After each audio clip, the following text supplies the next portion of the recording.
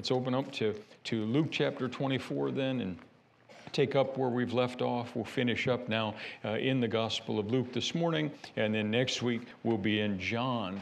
John is the only of the Gospels, the only one of the Gospels that actually has two chapters dedicated to the resurrection and the final words of Jesus. And so starting next week, we'll be looking at those, John chapter 20 and chapter 21. But today, we're finishing up in Luke 24.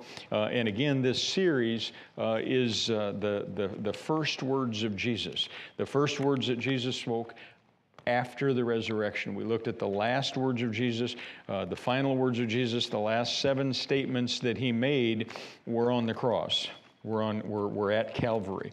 But after that, then he is resurrected, and we take up then in Matthew chapter 28, in Mark chapter 16, in Luke chapter 24, and then in John chapter 20 and 21, the first interactions that he has with humans after his resurrection. And so we took up here in Luke 24 that how in the first 12 verses we see the resurrection. We see the stone rolled away. We see the angel saying, "Why do you seek the living among the dead?" We see him saying in verse 6, "He is not here, he's risen." And then we started in verse 13. We went all the way down through verse 35, and that's the road to Emmaus, the longest single portion of Scripture dedicated to Jesus' interaction at any one time with two people, and he's walking with these two people. And one of the verses that really stands out to me was when he said it says in verse 27, and beginning at Moses.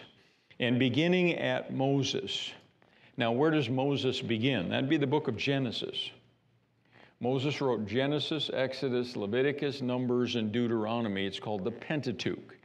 Those 5 books, all young Jewish boys were required to know the Pentateuch and have it memorized, know it by heart by the time they were 12 years old.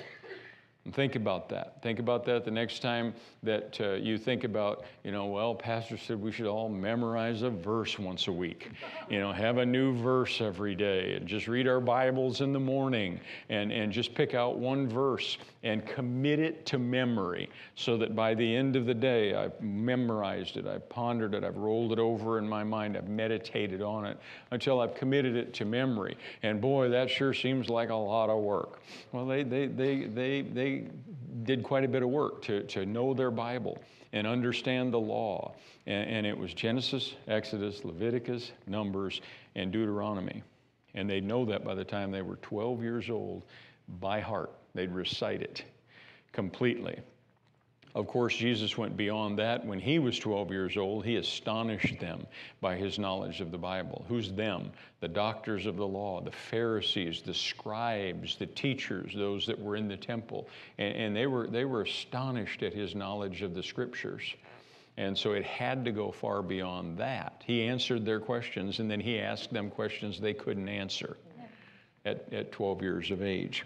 Well, he, in verse 27, these are the 2 men he's walking with, and it says, beginning at Moses and all of the prophets, he expounded to them in all the Scriptures the things concerning himself. Now think about that. If the estimates are correct, there are over 400 references to Christ in the Old Testament, 400, and it doesn't say he quoted them, it says he expounded them. That means he commented on each one. You think my sermons are long. Pastor, you use like 20 to 30 scriptures every time we come together. 400 in one sermon, and they were standing up the whole time. They were walking the whole time, 7.5 mile journey, they're walking, and he expounds hundreds of scriptures, and that was the only Bible they had. They didn't have the Gospels. They didn't have the book of Acts. They didn't have the epistles, the letters to the church. They didn't have the pastoral epistles. They didn't have the book of Revelation. They had Genesis through Malachi. and he expounded. It doesn't say most, it doesn't say some, it says all the scriptures concerning himself. That was one powerful message.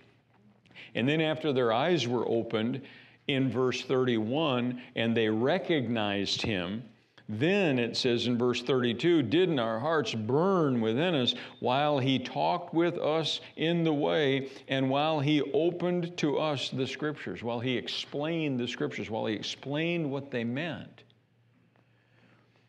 And then they went and they said, we've seen the Lord. And the others said, we've seen him too. And verse 36, he was there. He was there, right there in the midst of them. He showed them his hands and feet. In verse 39, he said, handle me, touch me.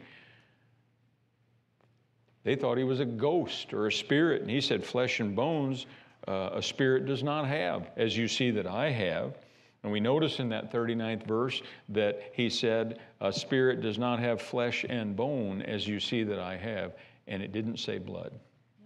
Because the scriptures say he poured out his blood, all of it. He poured his blood out as an eternal redemptive sacrifice for us. See, when in the Old Testament, precursor, a foreshadowing of the Lord Jesus Christ was the Passover lamb. And in the book of Exodus, they're commanded, now, before you come out, this lamb has to die. Death is going to come through Egypt, and all the firstborn will die. But whoever's house is covered by the blood of that sacrifice, death will pass over and you will go out free. And that's all a foreshadowing of Christ. It was never God's plan that throughout all of human history that lambs would die. That was a foreshadowing of his son, who was called the Lamb of God, who was slain before the foundation of the world. And that little lamb then would be slain, and they would take every last drop of blood from that lamb. Every drop. Now, when Jesus was sacrificed, what day was it on? It was right at the Passover. It was right on the moment of sacrifice when the lamb would be slain, and that's exactly when he was hanging on the cross. And he was hanging there right when that lamb was to be slain and shedding all of its blood for the remission of their sins and for the covering, so that death might pass by and pass over them. And so he now is at after the resurrection, after his death, after his burial, after his resurrection. And he says in verse 39, behold my hands, my feet, they can see the wounds, they can see the holes. And he says, handle me, go ahead, touch me. And you can see I'm not a ghost, this isn't a spirit. A spirit doesn't have flesh and bones like I have. He didn't say flesh and blood. He said flesh and bones. Blood has already been spilled, already been presented in heaven, already been shed for you and I. Verse 40, when he had thus spoken, he showed them his hands and feet. And while they believed not for joy and wondered, he said, do you have any meat? Do you have anything to eat here? You got anything to eat? Sounds like us going to Grandma's house when we were kids. You got anything to eat? Yeah, Grandma always baked. Man,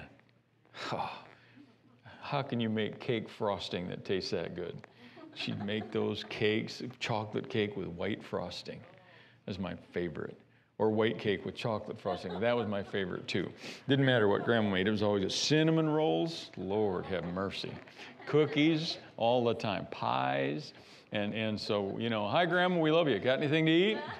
That was just, well, Jesus asked them. They're still not quite grasping the fact that it's really him. They think they're seeing a vision. They think they're seeing some kind of an apparition. They think maybe he's a ghost. And he's saying, what do you got to eat around here? What do you have to eat around here? And it says they gave him a piece of broiled fish and honeycomb. And so, like I say, Jesus believes in dessert. Something sweet after you eat. All right, so they gave him a piece of broiled fish and honeycomb, and he took it and ate it before them, and said to them. Now, he's not hungry. He's just settling them, because they're just having a really hard time processing this. Really hard time processing. Just getting this that it's really him. Sometimes Christians, like in 2018, they just have they just have a difficult time processing the fact that, we talk about prayer and you talk about having a Savior. and you talk about having a Lord, and you talk about having a God, and it's just some kind of precept. It's just some kind of thought process out there in the stratosphere somewhere.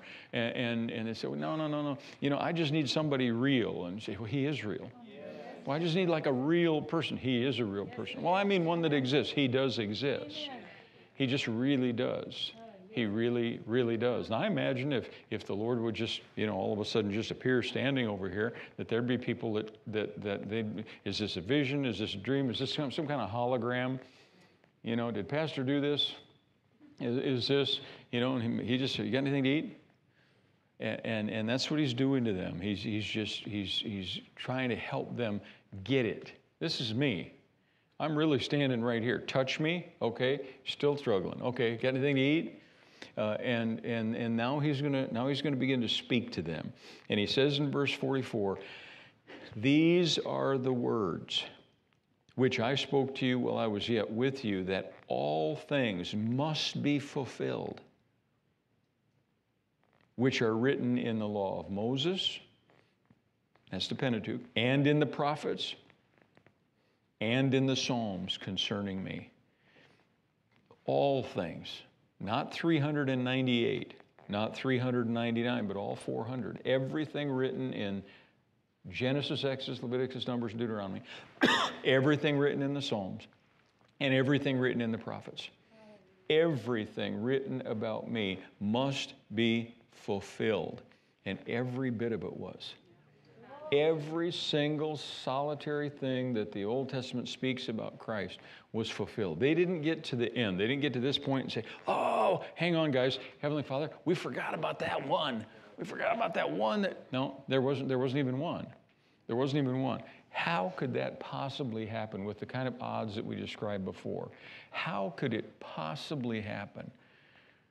How could it possibly come to pass? There is only one single solitary explanation, and that is God. The God who is unlimited, the God who is unfathomable in his mode of existence, and whose wisdom is limitless, and whose knowledge and understanding is beyond our comprehension, that he would will it to be, and that his hand was both in creation and in every single page of the Scriptures, that all Scripture was given by inspiration of God. It wasn't a fact that they prophesied it in the first millennium and in the second millennium and in the third millennium and in the fourth millennium and in those 1,000-year periods that prophets spoke, that psalmists wrote, and that recorders of Scriptures, they just wrote it down. And then somehow Jesus in 33 years had to run around going, oh, I got to fulfill this one. Oh, I got to fulfill that one. Oh, I got to find a way to fulfill that one. No, I got to run over here and I got to find a way to do this. And then I have to do that as well. No. See, many of these prophecies have to do with other people. Yeah. One of the prophecies had to do with Judas, the one who would betray him, who would lift up his heel, the one who broke bread with him, but who then turned his enemies against him. The Bible even prophesied 1,000 years before it happened what the betrayal price would be. Now, Jesus didn't walk over and say, hey, make sure it's 30 pieces of silver. So we get that scripture fulfilled. No, the God who knows everything, the God who knows the end from the beginning. So you and I don't have that. We're made in the image of God. We're made in the image and likeness of God. But we don't have every attribute of God. You have to sleep. That's the easiest one that I can think of to utilize that example. You're made in the image and likeness of God. It says so on the first page of the Bible. He created man in his own image and in his own likeness. Created he him, male and female, created he them. That's what your Bible says. But you don't have every attribute of God. You have to sleep. Meet us here Wednesday night and tell us whether or not you've had any sleep between right now and then. Of course, you have to. Your body will totally, completely, involuntarily shut down if you don't just go in and put your head on the pillow. It'll just shut down. You're created that way. But not God. God neither sleeps nor slumbers. See, your strength comes to an end. No matter how powerful you are, no matter how much you work out, no matter how strong, no matter how well built, there comes a moment when you just say, I can't go any longer. Not our God. Our God, there's no end to his strength. There's no end to his power. Isaiah chapter 40, none. He knows no weakness, zero. Our comprehension is limited. His is unlimited. He's unlimited in his immensity. See? And one thing that God did not create humans with is foresight. We can have insight. We can have insight in how things work. We can get insight into our Bible. We can get insight into creation. We can have insight into redemption. But we don't have foresight. There's not a person sitting in a chair in this sanctuary or watching this broadcast on television that can tell me what's going to happen in 15 minutes. We can't even look ahead 30 seconds. We can think we probably know what's going to go on. I mean, pastor's going to continue preaching, and we know that's going to go on for like hours. But we don't know what tomorrow will bring. We don't know what next year will bring. We don't know what a month from now or a decade from now. We don't, as we say, have a clue. But God, from way back over here, before there was even a world formed, a world, before there was any created place called earth, before the foundation of the earth, he knew of a rebellion that would take place in heaven. He knew that the angels that were mutinously assaulting his very throne would be ejected to a place called earth. He knew that he would inhabit that place with humans. He knew that part of that whole process would be that sin would enter into them and they would need redemption. He knew that his son would be sent. He knew that his son would take up physical form and say, prepare me a body, I will go do your will, and that he would be rejected of those humans that he went to save. He knew that he would be crucified on a cross, and on that cross that he would say, into your hands I commit my spirit. My God, why hast thou forsaken me? It's all prophesied in the Old Testament. Because as that he knew he'd die on a cross. He knew he'd be buried. He knew he'd be resurrected.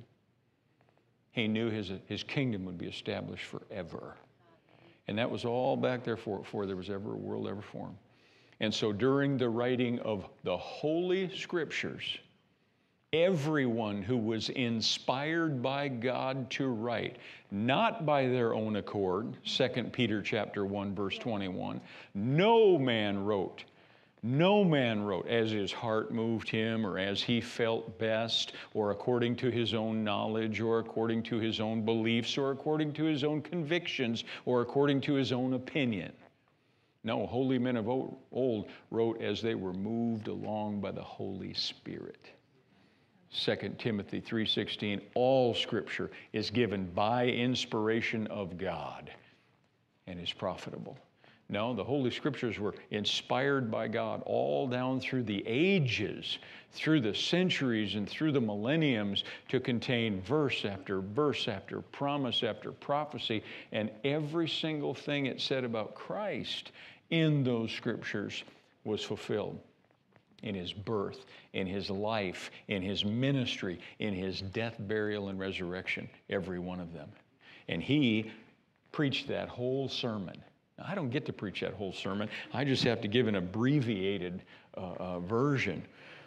But I say again, I'd sure love to have Jesus' notes on verse 27 in this chapter, and beginning at Moses and all the prophets, he expounded to them all the Scriptures concerning himself. And then when he met with all of them in verse 44, he said, these are the words I spoke while I was with you, that all things must be fulfilled, which are written in the law of Moses and the prophets and the Psalms concerning me. And then verse 45, and he opened their understanding, that they might understand the Scriptures. I prayed that for decades. I'm pleading with you again to ask the Lord for help in that. Lord, help me to understand the Scriptures. Open my understanding that I might understand the Scriptures. Is it biblical for us to pray that, Pastor? Yes. Ephesians chapter 1, verses 17 through 19, it starts out by saying, Lord, grant me the spirit of wisdom and revelation in the knowledge of you, that the eyes of my understanding would be enlightened. And then he said in verse 46, thus it is written, it behooved Christ to suffer and rise from the dead the third day. Now, we're going to go back and just take a few minutes. We won't take all the rest of the day. But I just want to just give you just a taste. Just maybe, I don't know, maybe 10% of all of the prophecies in the Bible that were fulfilled in the life, ministry, death, burial, and resurrection of Jesus. You might want to write these down or get a copy of the CD afterwards. If I go too fast, you don't get them all. But you'll remember many of these. How about this one? How about we'll just start with this one? How about Isaiah chapter 9, verses 6 and 7? Now we're in the midst of a building project here, and part of the struggle that we have is not having people, normally where that plastic is back there covering things, we'd have somebody sitting at a computer, and we'd have screens. We don't even have screens, let alone they're not down. But I think right now, I think how relieved the people that normally run that computer are this morning for not having to keep up. But Isaiah chapter 9, if you have your Bible, you might open it, and we might just go too fast. And you just have to just jot these down on a note, look them up later. Isaiah 9, for unto us a child is born. See, we think of that as a verse that's on a Christmas card. That's exactly what we think, don't we? Hey, this is on, a Christmas card. I mean, I probably sent a text to over 100 people last year, and that was my verse. On Christmas morning, I just typed out, unto us a child is born, unto us a son is given. We wish you a very blessed Christmas as we remember the birth of our Savior. And we sent it out. Man, I was just popping those out. Maybe 200 people. I don't know. I sent it all over. I sent it all over the world. I sent it to everybody. And this is a great verse. We think about it at Christmas. This isn't Christmas. This is stuck in the middle of one of the major prophets. This is just stuck in there, just kind of slid in there. And it's so God can watch over His word and bring it to pass. And then later on, He can go back and He can say, well, it was prophesied. I mean, you can believe in me because God, and just go through verse after verse after verse, and not some of them like we're doing, all of them. Every one of them. Unto us a child is born, unto us a son is given. How is a child born and given? How can that happen? It's only happened one time in all the history of humanity. It was the Lord Jesus Christ. Yeah, a child was born, but God gave His Son. For God so loved the world, He gave His Son. He was a gift from God. Unto us a son is given, and the government shall be on His shoulder, and His name shall be called Wonderful, Counselor, the Mighty God, the Everlasting Father, the Prince of Peace. Of the increase of His government and peace there shall be no end. And upon the throne of David, who? Remember that. And upon His kingdom to order it and established it with judgment, with justice, from henceforth even forever the zeal of the Lord of hosts shall perform this. Now, here's another one. Isaiah 7:14. And we could just quit right with these two. But Isaiah 7:14 says, therefore the Lord Himself shall give you a sign, a virgin shall conceive and bear a son, and they'll call His name Emmanuel. That only happened one time in all of human history. But it did happen. It did happen. And He would tell His disciples, He said, yes, I am the Messiah, and here's proof of it right here. Open your Bible. The Bible talks about me. I had no earthly father. And give that proof. All right, here's a couple other verses. I'm going back to Job chapter 9. Job chapter 9 talks about the redemption of man, and he asks in verse 2, I know it is so of a truth, but how shall a man be just before God? How is man going to be justified? And he asks, verse 32, He's not a man that I am, that I should answer him, that we should come together in judgment. Verse 33, neither is there any mediator or daysman between us, that He might lay His hand on us both. They couldn't say that until, they could say that until 33 AD. And in 33 and a half or so AD at the Passover, there was one who hung on a cross, who was the daysman, who was the mediator, who could put his hand on one, put his hand on the other, and that's the way we become just with God. In the book of Psalms, now, Jesus referenced this, didn't He?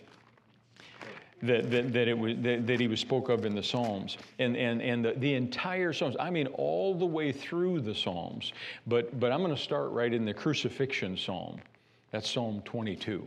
Psalm 22, verse 1, there's one of the statements that Jesus made at the cross. My God, why have you forsaken me? Remember when he said that on the cross?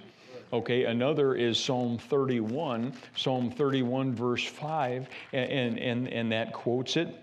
Into your hands I commit my spirit. That's one of the last words of Jesus, one of the things he said on the cross. All right, verse 13 in that same chapter, long as we're there, talks about that they slandered him and they took counsel against him and they devised to take away my life. That's a prophecy of those people who were doing that behind his back, and they were counseling together on how they might take him and how they might murder him. It's prophesied back there in the 31st Psalm. All right, Psalm 69 and verse 21, it prophesies what they're going to give him to drink up on the cross. I mean, you think they got together and said, let's find a verse and let's try to fulfill it. No, this was just prophesied by the foreknowledge of God, that they would give him vinegar and gall to drink, and they'd put it up there while he's being crucified. Now back to Psalm 22 and verse 7. And they all see me and they laugh me to scorn, shoot out their lip and they shake their heads, saying, he trusted on the Lord that he would deliver him. Let him deliver him, and see, he delighted in him. Now wait a minute. That's the people that crucified Jesus, and those are the exact words recorded in the book of Matthew that they said when they were standing out there at the cross. They said, wait, let's see if the Lord will deliver him. He trusted in the Lord while he was here. Let's see if the Lord he trusted in will deliver him now. You think they wrote the Bible, they read their Bible, and they wanted to fulfill what was written? No, this is all part of the crucifixion, all part of what God said would come to pass, and it did. Verse 14, I'm poured out like water, all my bones are out of joint. My heart's like wax. My strength is dried up. My tongue cleaves to my jaws, and you've brought me into the dust of death. Dogs have compassed me. They pierced my hands and my feet. Verse 16, all my bones are noticeable, and they stare at me. They part my garments among them and cast lots for my vesture. See, all of this is speaking of the crucifixion, and it's an accurate depiction, as we know from historical accounts, also from Matthew, Mark, Luke, and John. That's exactly what took place. That's exactly what came to pass, just as God said it would. Now, here's some other Psalms. I love this Psalm, Psalm 110, verse 4. It says, forever I will establish you as a priest after the order of Melchizedek. There was no order of Melchizedek. There was only the Levitical priesthood. And Jesus, it wasn't appropriately in his genealogy, he wasn't appropriate to serve as a priest. But what did God say about him? You'll serve forever as a priest after the order of Melchizedek. Melchizedek had no beginning and has no end. A perpetual priesthood after the order of Melchizedek. And that's exactly what came to pass. All right, Psalm 41, these are the promises about Judas. Psalm 41 and verse 9, and it says, yea, my own familiar friend, in whom I trusted, he did eat of my bread, and he has lifted up his heel against me. And then in Zechariah chapter 11, 12, and 13, it even tells us how much the betrayal is going to cost. And it says 30 pieces of silver. 30 pieces of silver. 30 pieces of silver. In Psalm chapter 40, long as we're close by there, verses 6 through 8, sacrifice and offering thou didst not, mine ears you have opened, burnt offerings and sin offerings you've not required. Then said I, lo, in the volume of the book it's written to me, I delight to do your will, O my God, yea, your law is in my heart. I've preached righteousness in the great congregation. I have not refrained my lips, O Lord, you know. Several things there. One, that he told God, prepare me a body, I'll go do your will. We know that came to pass. He preached righteousness. It's recorded of him in the Gospels that's what he did. I skipped over Isaiah chapter 50 when we were speaking about his crucifixion. But in Isaiah chapter 50 and verse 6, it states, I gave my back to the smiters, and my cheeks to them who ripped out my beard. I did not hide my face from shame and spitting, for God will help me. See, it prophesies what it's going to look like when they parade him through the streets, and when they spit on him, and when they mock him, and when they slap him, and when they curse him, and when they strike him. It says in Psalm 118, verse 22, that he'll be rejected. He's the stone that the builders rejected. It says in 1 Samuel 2:35 that he'll be a faithful priest that the Lord will raise up. It says in Psalm 16, verse 10, that God will not leave his soul in hell, nor suffer his Holy One to see corruption. It says in Psalm 68, verse 10, that he will minister to the poor. In Psalm 69, verse 9, that the zeal of God's house will consume him. It says in Psalm 78, 1 and 2, that he'll speak in parables. It says in Isaiah 53, chapter 6, 9, and 10, that he'll be rejected. It says the same thing in chapter 8, verses 14 through 15. It says in chapter 35 of Isaiah, verses 5 and 6, that his ministry will include miracles. It says in Isaiah 43 and 4 that there's a forerunner to his ministry, John the Baptist. It says in Zechariah 9, verse 9, that he'll enter triumphantly into Jerusalem riding on a donkey. In Jonah, he is the one who spends 3 days and 3 nights in the fish's belly, and he said in the heart of the earth. In Ruth, one of the most powerful teachings of the whole Old Testament, he is the kinsman redeemer. In Exodus, he's the Passover lamb. 2 qualities of the Passover lamb. Has to be sin-free, has to be without blemish. He's the only person to ever walk the planet, yes, God and yes, man, that never had sin. No one, even to this day, has ever successfully found anywhere where a sin can be attributed to the life of the Lord Jesus Christ. Secondly, that no bones would be broken.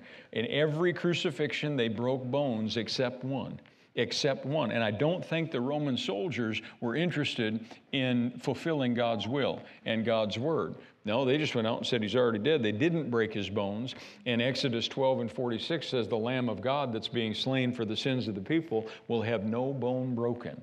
That was God's plan. That was God's plan. In Numbers 21 and verse 9, he is the bronze serpent that held up causes all who look upon him to be healed and to be given life. I love this, Hosea chapter 11 and verse 1, it says he'll come out of Egypt. But in Micah 5 verses 1 through 3, it says he'll come from Bethlehem. Now, how's that going to work? How's that going to work?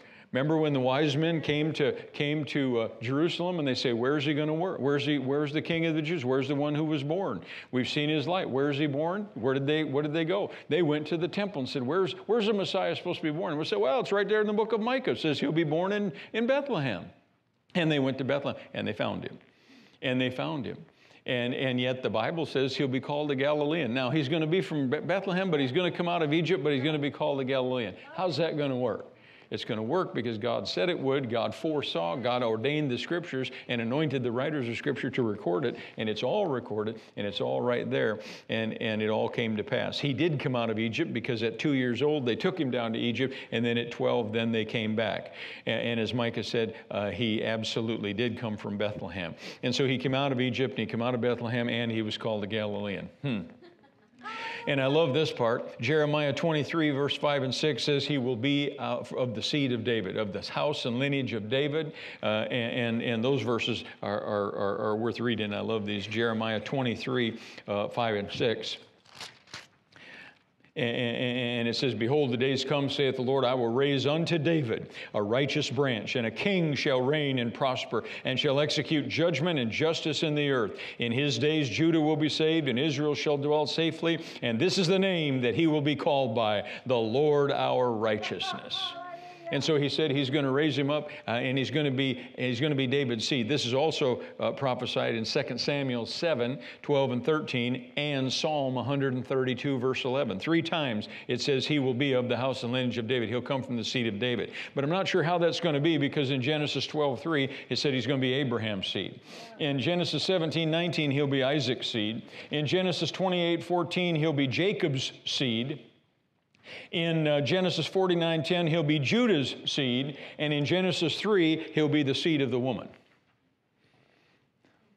Whoa. And he fulfilled every single one of them. And we can prove it and demonstrate it by looking at his genealogy in Matthew chapter 1 and in Luke chapter 2.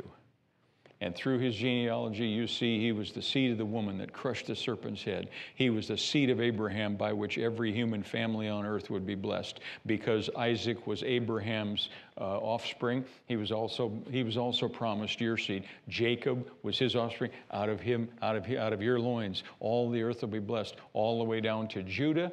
And he was from the tribe of Judah, and we can see that right in his genealogy. Every single one of those prophecies are fulfilled. Now, we just gave you just a handful, not even 10% of everything in the Old Testament, in the Psalms, in Moses, and in the prophets that's written about Jesus. But his family line was prophesied, and it came to pass. Everything that it says about it came to pass, every single detail.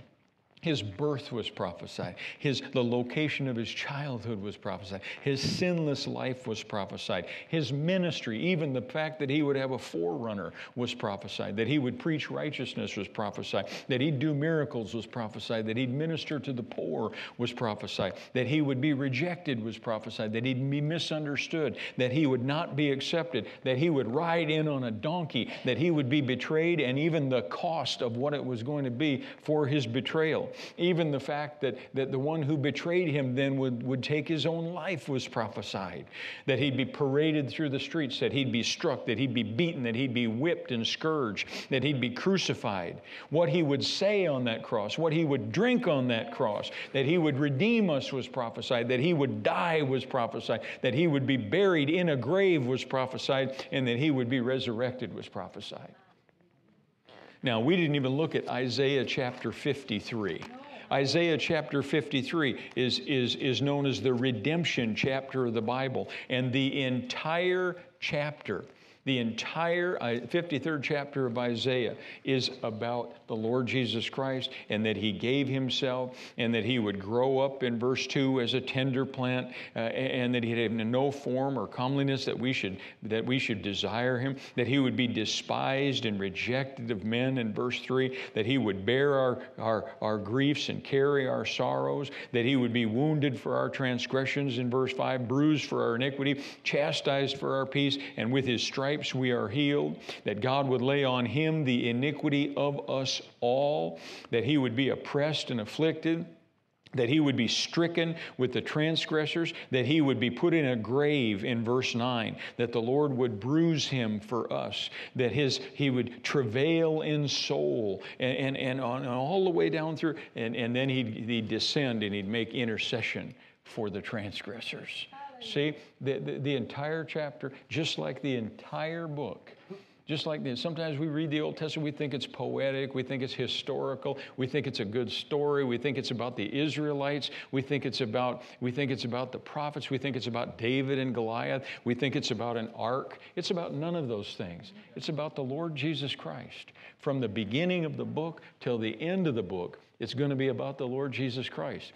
People get so whacked out, excuse the Old Testament vernacular there. People just they just go crazy. They think it's all about them. They think all of God thinks about is them, and they think they're the center of everything. And then when things don't go their way, they get all whacked out. And they get offended at God, and they get angry, and they get upset, and they get mad because he hasn't answered my prayer and doesn't do what I want. You're not the focus of anything. You're along for the ride, praise the Lord. You just get swept up in all this. This is about God's Son. God's entire heart, longing, and desire, his wish, his plan, and his purpose is to glorify his Son. And boy, we can get in on that. So we can tag along on that. We can hook up to that. And we can come right along, and everything about our life can be to glorify his Son. Now, again, I haven't given you all 400 references in the Bible. I haven't even given you 50, I don't think. But I've given you enough for you to see. These are some of the most well-known. There are others that are there, many of them a little more obscure. But these are the Christmas card verses right here. These are the Easter time verses right here. These are the verses that we recognize and know. And just think about that. The odds of even 8 of them coming to pass are just astronomical, beyond comprehension, that there was a possibility of even one person bringing even just 8 of these. But we have this that his birth, his life, his ministry, his death, and his resurrection. Every single one of those. Now that doesn't go beyond the resurrection, which even the Old Testament even talks about the outpouring of the Holy Spirit. He couldn't talk to them about that yet because that hadn't happened yet.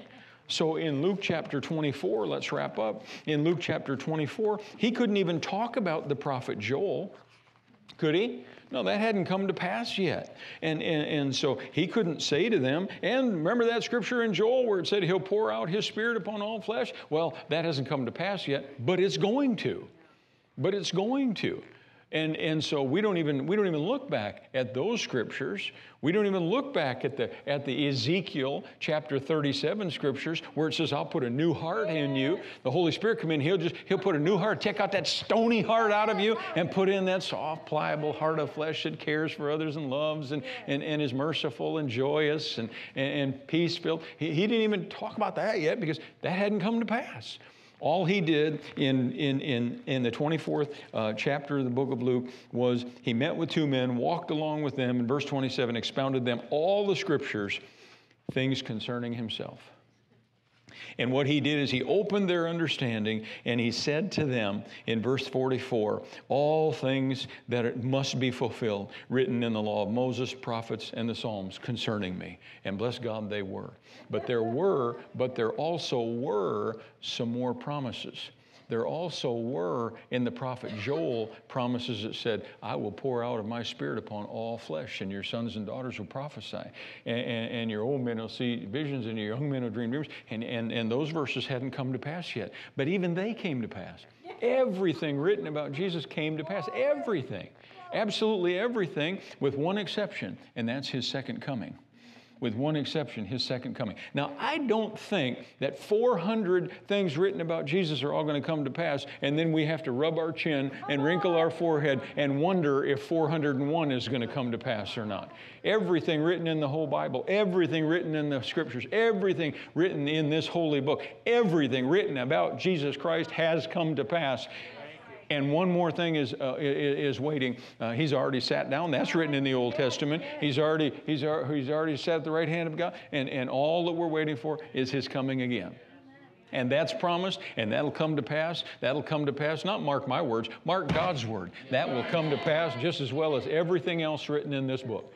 Everything else. Now, there are people that say, well, he's not going to come to pass. And they're scoffers and mockers, and they say you're crazy for believing that, and you just got some pie in the sky. That's kind of a little like a lucky rabbit's foot, something people carry around with them that makes life worth living and kind of gets them through the hard times. No, it's a reality. It's a promise. It's God's word. He'll watch over it. He'll perform it. Whether it's in our lifetime or not, makes no difference, makes us no never mind. We live every single day anticipating that moment when he returns, and he is going to. And he is going to return. But what he did say, he opened their understanding, verse 45, and he said, it behooved Christ to suffer and rise from the dead on the third day. There is so much in that 46th verse that we have never yet talked about. That why it was important for him to suffer, not just for us. Why was it important for him to conquer death, which is prophesied in the Old Testament? Why did he have to fight this battle? And it has much more to do with the entire scope of everything taking place than it does just humans. There's still a battle raging. There was still a battle raging at that time between the enemies of God and Almighty God. And that's what was being fought here just as well as for on the behalf of humans. We may get into it some other time in the future. Then he says, and that repentance, and that what? Repentance. Oh, come on, that's not a dirty word. And that, repentance. I'll try this side over here. And that, repentance. Yeah, see, that's not a curse word. That's not vulgar. And there are people today and in the last decade that have said repentance is not a New Testament word, it's an Old Testament word, and we shouldn't preach it in our churches. It makes people feel bad. Not if they do. Come on! Amen! Amen! Only if they're struggling and fighting and won't repent. Won't repent. I feel like pulling a John Osteen right now and saying, look at your neighbor and say, repent, you old sinner. That's a John Osteen, not mine. He would. He'd say, just turn to your neighbor and say, repent, you old sinner. Repent. What does repent mean? It means change. Repent from worrying. Repent from fear. Repent from lying. Repent from disrespect. Repent from being contentious. Yeah, repent for being jealous. That repentance and remission of sins. Remission of sins. Now, did you ever notice it doesn't say forgiveness of sins? Pastor, will you teach on that for a few minutes? No, I'm past time already. Not today. We'll do it another time. Repentance and remission of sins should be preached in His name among all nations, beginning at Jerusalem, and you are witnesses of these things. So He gives them an assignment. See, sometimes pastor will give a homework assignment. Say, okay, here's your assignment. And people say, well, you go to church and you give us an assignment. We think we're in school or what? No, I think we're Christians. Jesus gave them an assignment. Yeah, gave them an assignment. And you will go out and perform all these things. This is what you are going to leave here and do. You are my witnesses of all these things. And behold, verse 49, and behold, I send the promise of my Father upon you. Tarry, wait in the city of Jerusalem until you are endued with power from on high. See, he just did the same thing I did. When I talk about the second coming of Christ, it hasn't happened yet, but it will because the Father promised it. And so he looked at all these followers and he said, okay, now I'm here. I had some broiled fish and honeycomb with you. You got to touch me, handle me, see my holes in my hands and stuff. And we got to talk and I got to tell you, I got to open your understanding. And I told you, now you're going to be my witnesses. Go out and witness to everybody. Go out and preach to everybody. Repentance and remission of sins. But don't leave Jerusalem until you're endued with power from on high, because that's the promise of my Father. The Father promised it. It has to come to pass. Whatever the Father promised, it has to come to pass. He watches over His word to perform it. None of His word will ever return to Him void. He spoke it, and it'll come to pass. He said it, and it will be so. And it will be so. So he said, now just wait here. Now just hang on. Now just tarry. And it took 7 days and the day of Pentecost.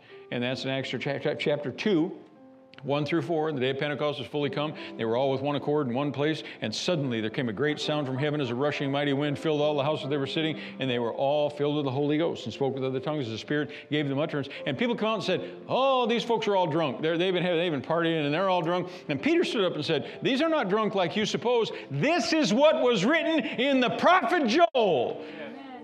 That I will pour out of my Spirit in the last days. That's in the Bible. That's in the Old Testament. That's right there for them. So Peter did the same thing Jesus did. He's quoting all through the Old Testament. This is what took place. This is what happened. And Peter just took his cue. And Peter did the same thing. He just opened up. He just opened up to the Old Covenant. And he quoted from the prophet Joel. This is all through the Bible. God said it. That settles it.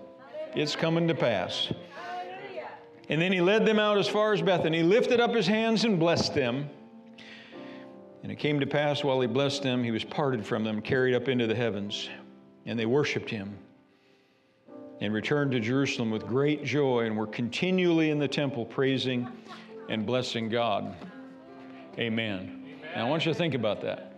I want you to think about the last words of Luke chapter 24. And they worshiped him. And they worshiped him.